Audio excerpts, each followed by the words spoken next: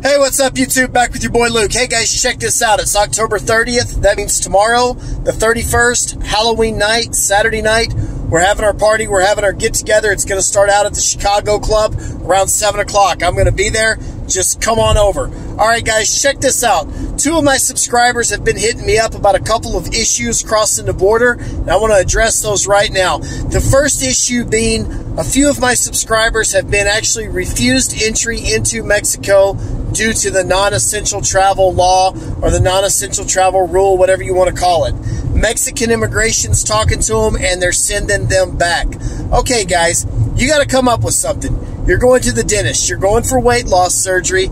You're going to see your daughter. You're going to see your wife. Your mom's in the hospital. I mean, guys, come on. Come up with something. If thousands of people are crossing that border every day, which they are, if you're down there, people are going and coming in every lane possible, and you're the one having a problem, then you are the problem. Step up. Level up your game, guys.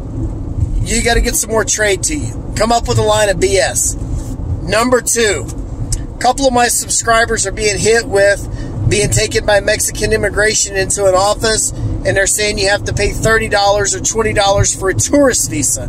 They want to know what I think about that. Well, they're certainly not hitting me up for a tourist visa, and I'd tell them right straight where they could put it. However, if you're going to be in the country for more than, like, I think it's 30 days, or if you're going to go into the interior of Mexico, you're supposed to get that visa.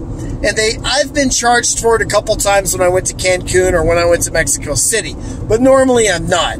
Okay, guys, so what do you do if they hem you up and they tell you that you owe them 20 bucks for a tourist visa? Well, it's very simple. If you want to go across the border and you want to bang those hot chicks, then you need to pay the money. You just got to chalk that up to the cost of doing business in Mexico. I've said it a million times. Is it right? No. Do I condone it? No. But what are your options? Come on, guys. If you can't afford 20 or 30 extra dollars, to be honest with you, you don't have any business going to Mexico anyway, nor do you have any business watching YouTube. You need to go get another job. Bye-ya!